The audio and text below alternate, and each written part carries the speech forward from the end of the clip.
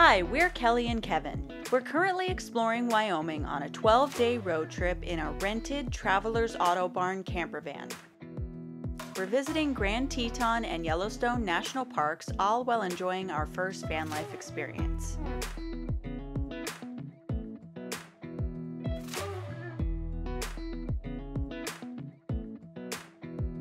Good morning, happy travelers. Man, it's cold outside. So Kevin and I woke up way before the sun at freaking dark 30 this morning to drive to the Lamar Valley in Yellowstone. That is where wolves are very active. There's also chances of seeing grizzly bears, but we pulled over to the side of the road because there's a huge wildlife jam here. So we hoped it was wolves, but it was not. It was actually an elk kill that was being scavenged on by a couple of coyotes, which in itself is still kind of gross, but pretty cool to see. So we stayed there for a little while, and then someone told us the wolf spotters said that in Lamar Valley, where we're headed, there are a bunch of wolves. So we are jamming over there to see if we can catch some of those puppies in action.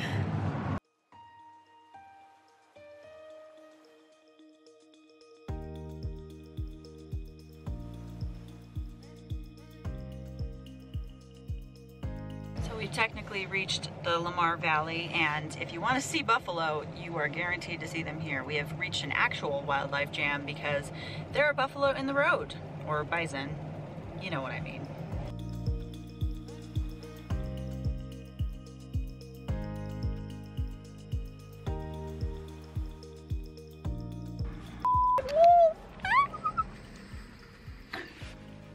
There's just one, but it's black and I can see it. I'm freaking out, guys.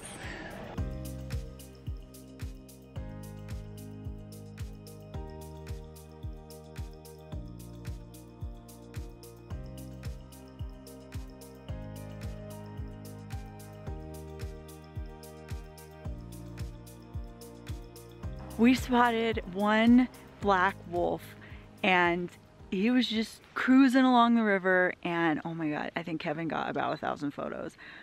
Wow, we saw a wolf, guys. I'm so excited. I've always wanted to see a wolf in Yellowstone. Now we're trying to find the rest of its pack because this one was cruising down the river and we could hear another wolf howling, which was insane to hear. It's very eerie. But I am so excited right now. I could cry, which I might. We climbed up on this ridge where there were a bunch of other people, and across the valley, they were very tiny, but we could see them in our zoom lens and binoculars. There was a pack of wolves, between 20 and 30 wolves. It was really hard to count them because they were so far away, but we watched them for a really long time up there. They were like laying down and then they'd get up and like play with each other. It was so cool. 20 to 30 wolves just in the wilderness. Like bucket list, check, love it. I'm so happy. And we got some pretty decent video and photos, so I'm excited to share those with you.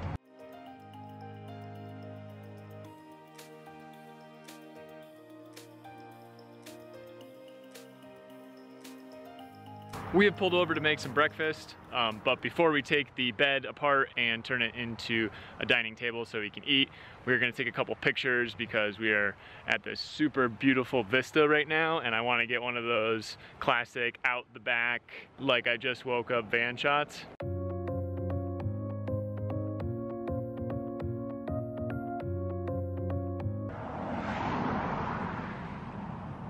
We're getting very close to Cook City, Montana, although we are still in Wyoming right now.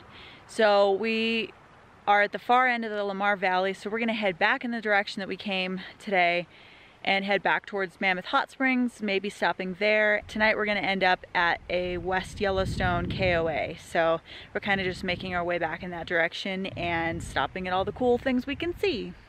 Oh, hello. Hello. Can I have a ride? I don't know. You are kind of pretty.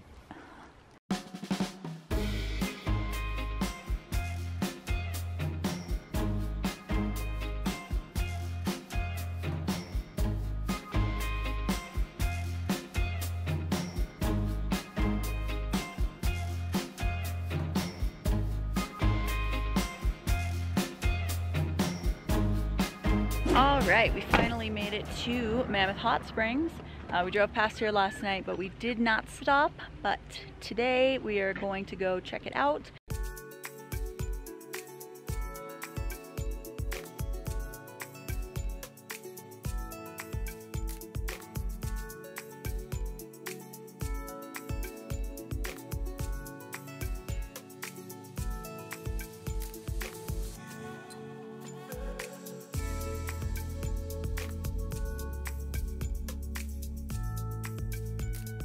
Mammoth Hot Springs is a travertine springs in the northern part of Yellowstone. There's a whole village up here. There's like a grill and a lodge and a gas station, convenience store, all kinds of stuff. So you can really base your trip out of Mammoth if you want to. There's also lots of wildlife up here. And it changes all the time, so one area that has the hot springs may not be the same as it will in the next year. And it's one of the most popular places to visit in Yellowstone, and 10 out of 10 recommend coming up here. We have just checked out the Devil's Thumb area right at the bottom, the very iconic part of Mammoth Hot Springs, but the boardwalk goes up to the top, so that's where we're gonna head now.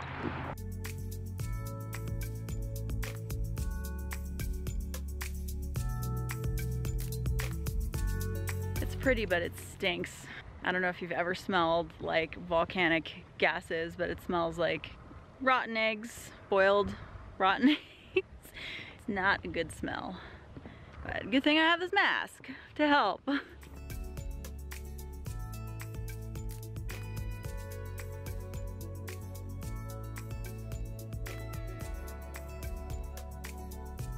There are a bunch of levels to Mammoth Hot Springs, and each one is different.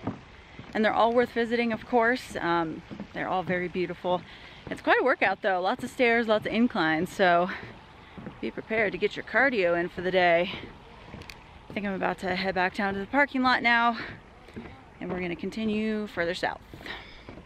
Do you think that you have seen enough elk and hot springs for the moment? I think so. Now we are gonna head south and eventually make our way to our campsite for tonight. We might stop at a few things along the way, but it's getting kind of late, and we woke up at like 5:30 this morning, so I'm thinking it's gonna be an early night for us. Yeah. Another night with a heater. I'm excited. Yeah, that's It right. was toasty in here last night. Let me tell you, van life is so much better with a heater. Up until last night, we didn't have any power hookups, so we weren't able to have any sort of heater or anything, and it snowed one night. It's been pretty chilly, so having a little heater and an electricity to plug that heater in is pretty nice. But let's get on our way, shall we?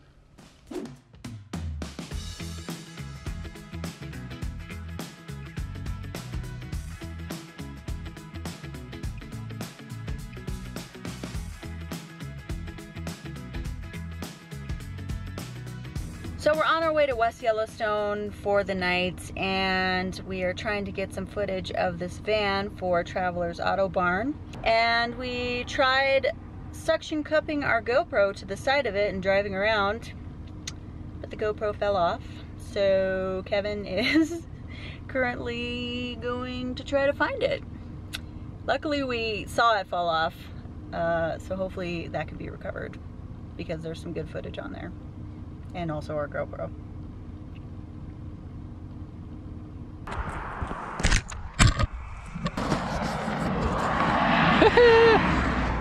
We've just hit our third or fourth wildlife jam of the day. On another note, Kelly has been playing license plate bingo since we have gotten to Yellowstone, and she's almost to 50 states. I think she's got 2 more to go. Plus a bonus, I got District of Columbia. All right, kids, driving in binoculars is not recommended. Oh my God, can't see a damn thing. All right, we figured it out. Everyone is slowing down for the history exhibit. Boy. I think we found it. We got a buck. Wow. It's pretty majestic.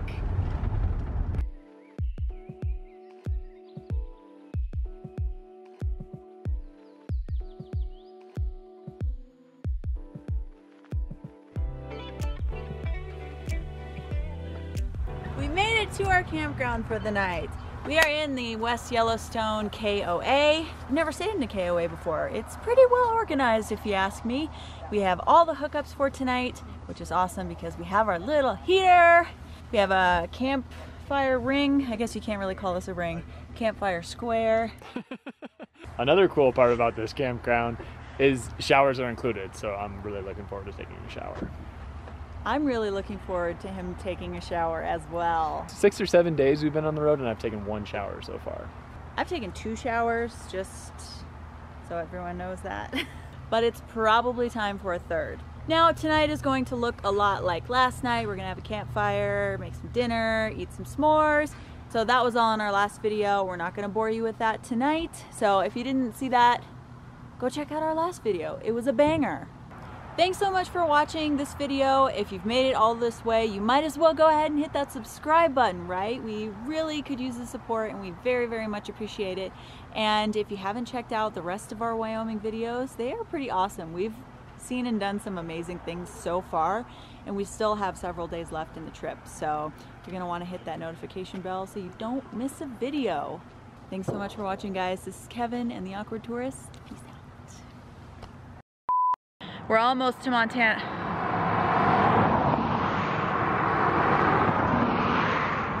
Hold, please. We're Going this way. we just ran into each other. Another cool part about this campground